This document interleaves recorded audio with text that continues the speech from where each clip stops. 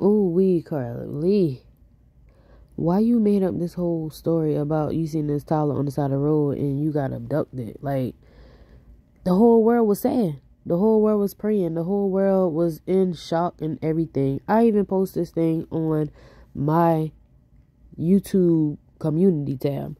And I seen people posting about how it was a hoax, it was fake, and I wasn't believing it. But now it's a lot of like news outlets coming out and coming with information and details about what you've been searching for. So now you possibly going to have to do jail time. Like, seriously. So, in Carlee B voice. You're gonna jail. You're gonna jail. Yep, you're gonna jail. Yeah. I need no love. Hey you guys, welcome back to my channel, Vibing After Dark _ with Mo. And if you're new to my channel, how about hit that subscribe button? And if you're a returning subscriber, how about sending it to a family or a friend so they can vibe out with us? And please make sure y'all like this video. That helps out a lot, and thanks in advance. Okay you guys, as you can tell by the title and the thumbnail, we're going to be talking about Miss Carlee Russell and this whole story about this abduction that she just completely made up. Now I'm gonna have a few clips to show y'all. Some is going to be from the law enforcement's coming out and saying things, and some is going to be from TikTok. But I want to first say that that little part in the front, like part of this video, was a little jokey joke, a little light joke. But this is a serious situation, and I am no one to say that she's going to jail. I'm not sure if she's going to end up going to jail or not. That was just a little light jokey joke. But it was a serious matter, and it's coming out that she's not being truthful. And now she don't even want to talk. And her parents is talking, well, her mother is talking for her. And she's only being a protective mother. What some mothers would do. I said some, not all. Because some mothers will take up for their baby, right or wrong, and they know they could be wrong all the way to their grave. They're going to take up for them. That sounds like what his mother is doing. But anyway, let's get into the story.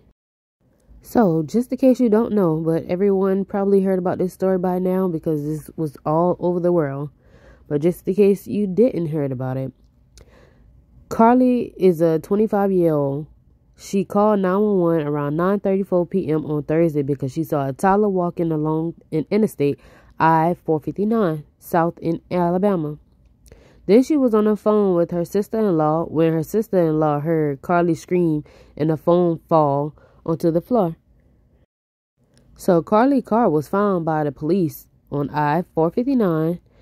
It is suspected that the toddler was there to lure her somehow.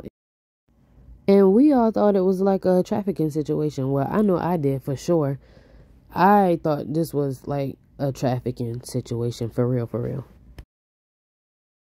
So immediately after the cops got there and there was no Carlee, no kid, everything, like they immediately started a whole search party for Carlee. And so I'm going to read y'all a little bit of what the police had released the next day. So it says, the Hoover Police Department is searching for a missing woman after they said she called 911 to report a child walking along Interstate 459 South late Thursday. Carlee Nicole Russell, 25, called 911 around 9:34 p.m. and told dispatch a toddler was walking on the side of the road. Before the police arrived, Russell called a family friend to tell them what was happening during the call. The family member reported hearing a scream, then nothing. When officers arrived in the area, they found Russell's abandoned vehicle and belongings, but not Russell or a child. Hoover police are unaware of any missing children in the area and have not received any other calls about a child walking down the interstate. Now, this was the first suspicion to me. Now that is all unfolded. If it was really a child walking down the interstate, I felt like more people would have either stop or call 911. Like a lot of people, like me, I probably wouldn't stop because I'm so scared of these trafficking things. I would have felt like this. Like I feel bad that I wouldn't have, but I would have just called the cops and kept on going because of situations like this if it would have happened for real. But that was the first red flag because nobody else called. Okay, then it said her family believes Russell may have been abducted. They came together early Friday morning to assemble a search crew at the Hoovers met. They asked the public to check gas stations, hotels, and rest stops for anything suspicious. And y'all, the whole town was out for real, like searching for this girl. That's crazy too. So her mother came out and said whoever abducted her may be in a gray car. Her mother, Talitha Robinson Russell, posted on Facebook. Her wig and hat were found at the scene, so her hair will be braided down to her scalp. Russell's last post on Facebook was a screenshot she shared at 12:02 p.m. that said, "My main goal is to make sure I reach my full potential. There's a woman I plan to be. I'm not her yet. I'm still learning and growing, failing and resetting, hitting and missing, but I still keep working until I become who I aspire to be." So this was the photo that her mother had posted, I guess to show how she would look without the wig. And this is her uploading, her screenshot of what she said. Then her mother goes to say, "We are trusting God. We are staying positive. We are not allowing any negative thoughts to enter our minds," she told WBRC. "So all that we are doing is trusting God, believing in God that our daughter will be brought home safely." Then there was this description that came out too. Russell is around 5 feet 4 inches tall and weighs 150 to 160 pounds. She was last seen wearing a black shirt, black pants, and white Nike shoes. So after spending like 49 hours of crews searching the town, people in the neighborhood searching for her, everybody searching for her, here comes her mother, came out with a statement, and she said this. So she took to her Facebook to say, "Great morning. My husband and I want to make this statement again, and we did last night. It's nothing more to add or take away from how we're feeling right now. God is faithful, and He's answered our prayers. We are so grateful to each of you for all the acts of kindness, generosity, and compassion you have shown. Our baby is safe. Thank you, Father God. We do want to ask for privacy at this time to allow us to just love on our daughter and each other with our close family and friends. Also, please consider the fact that we have not slept 3 days and we are mentally and physically exhausted. To our media friends, I promise we will speak with you and give a general statement in the near future, as this is an ongoing investigation. We consider the media outlets that cared enough to share this story, law enforcement agencies, special investigators, city leaders to be our friend, and we will be respectful for all. For everyone that has messaged or called to rejoice with us, we are so grateful for your concern. Just as we made a commitment to not entertain negative thoughts during this time our daughter was missing, we surely will not entertain negative thoughts, statements, unvalidated opinions, or share ignorance at such a joyous time. We pray that those that doubt God's power, miracles, and the power of faith will be encouraged to draw closer to Him and learn the power of positive affirmations and unwavering faith. We love each of you and are eternally indebted for your support and love. Be blessed, the Russells." So then her boyfriend also came and he shared a statement too. And he said, "I don't even know how to start off this post, but to only say thank you to my Lord and Savior Jesus Christ for saving my girlfriend's life. Also, thank you to everyone who shared a picture, came out to Hoover met to help us with search parties, and who went to proceed to tell other people about Carlee to bring more awareness to her story. I have been going nonstop since I received the call that she was missing on Thursday night. I know she would have done the same for me, so I wasn't going to give up until I saw her face again. I was straight tunnel vision. Even when I would get on social media on my downtime and see some of the false allegations and assumptions about me having something to do with her abduction would have me discouraged at times. I didn't give up and I kept my faith. I just want to thank all of my family and friends, former teammates, and church members who call or text me just to let me know that they're praying and here for me. You guys don't know how much that meant to me. All I ask from everyone right now is to be respectful of Carlee's situation. She was literally fighting for her life for 48 hours. So until she's physically and mentally stable again, she is not able to give any updates or whereabouts on her kidnapper and at this very moment. I also want to thank the people on social media who has been understanding and respectful about what she's been through in these past few days. Once again, I cannot thank you guys enough for helping us bring Carlee home. God bless you all. And y'all, when it seemed like her mama and her boyfriend came out and say that she was brought home safe, but they don't want to talk, that's when social media just went and started doing their own investigation and digging up all kind of stuff. So one person had commented and said her boyfriend broke up with her and she wanted to do something drastic, but when it blew up like that, she went home. Another person said she was at the hotel. So the person said, I didn't say it was. Her cousin said this was what happened and what was told to her. Unless I hear it myself, I'm not falling for it. And so the other girl said, allegedly, she made a call to her cousin from the hotel saying, I effed up. It wasn't supposed to go this far, and I think I'm in trouble. Well, you sure is. So after that, like I said, a YouTuber and social media just started doing their own digging. So they pull up the camera of like the interstate where at the exact same time that this happened, and one of the YouTubers enhanced the video. So I'm gonna show y'all that right here.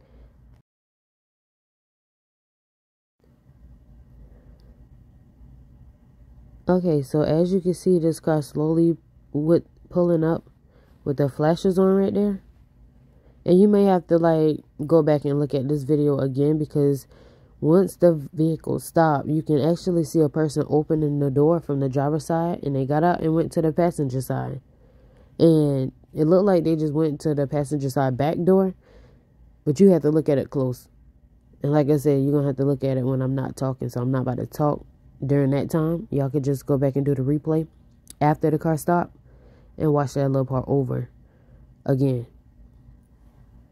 But this video was like over 2 minutes long, and you did not see nobody like came from out the woods or anything.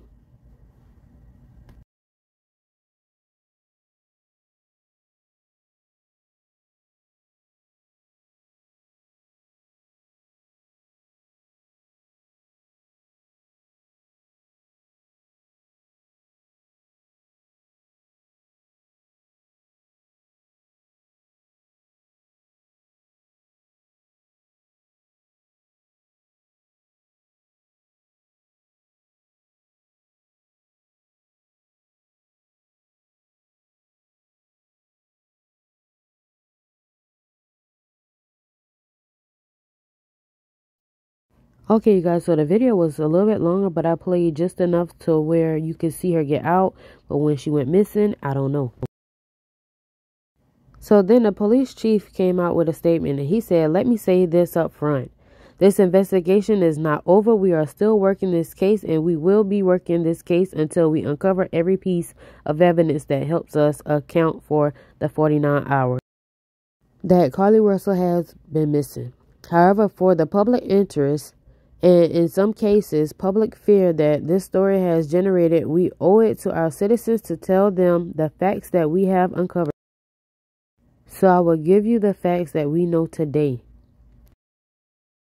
So they did a press conference, you guys, and in the press conference, it shows that she was searching for all kind of things days leading up to this. So I'm about to play y'all that clip right here.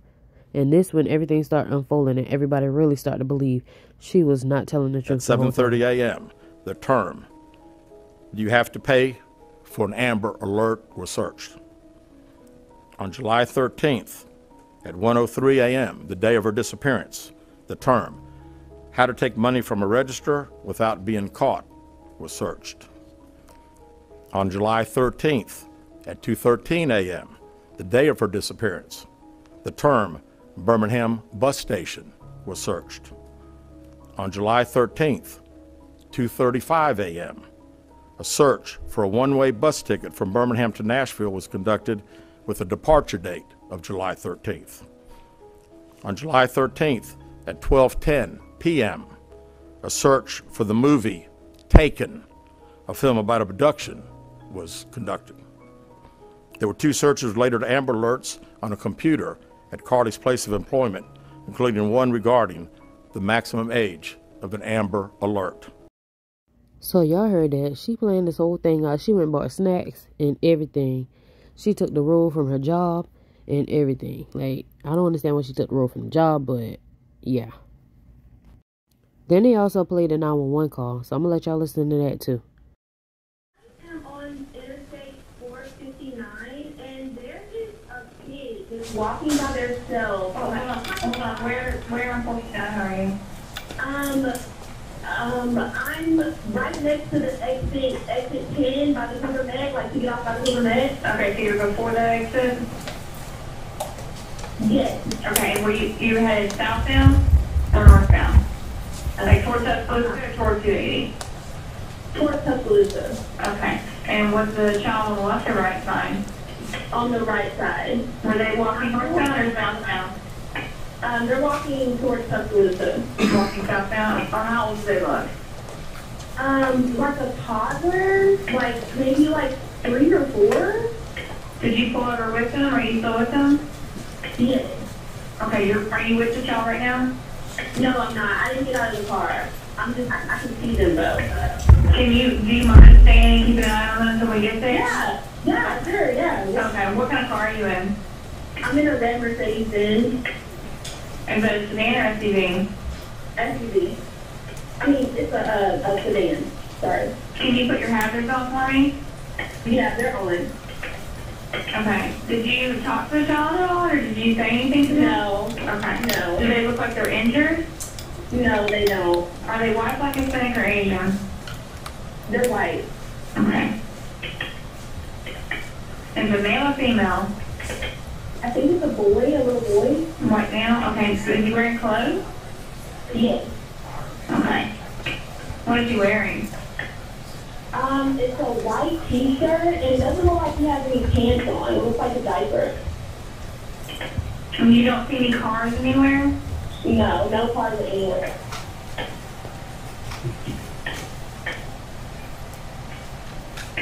Okay.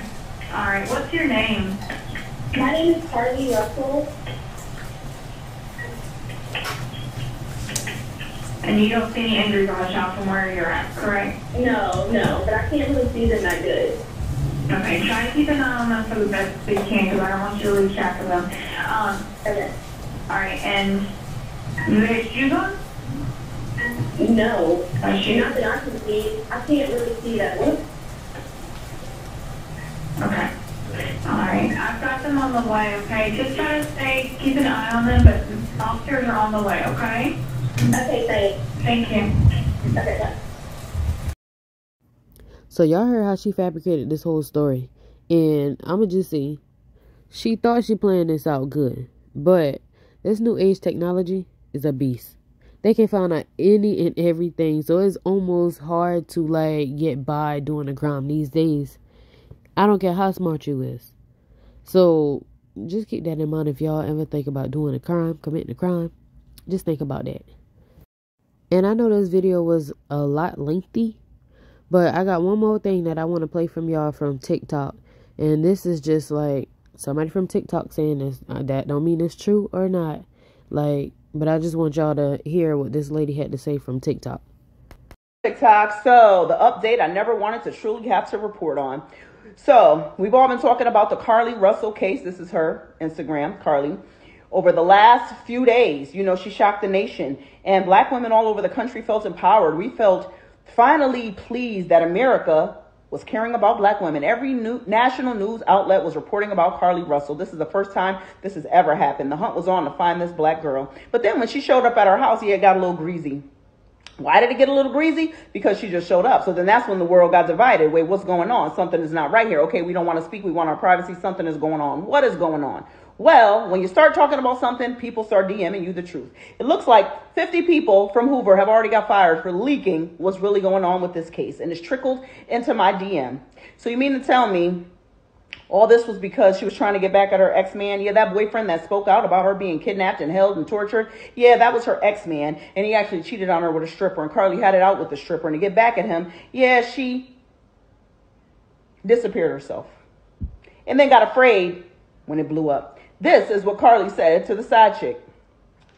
Itch, please. He told me everything you said about me, and you thought I told him to say that. I wasn't even with him. You're delusional AF if you think your little conversation was anything more than convenience and the fact that he used you to get back at me out of anger.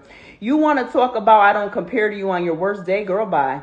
You're miserable, or at least should be, being a stripper to provide for a child I've heard you've had from multiple people. So not surprised you don't know who your baby daddy is. Mention me or contact my NIGGA again, and you'll see I'm not the one to play with. You don't want you and your whole family touched. You're poor. I'm rich. You're a stripper. I'm a nurse. You're ugly. I'm beautiful. You could never. You're the bottom of the barrel. Someone from the police department just could not watch us all suffer. So they released these details.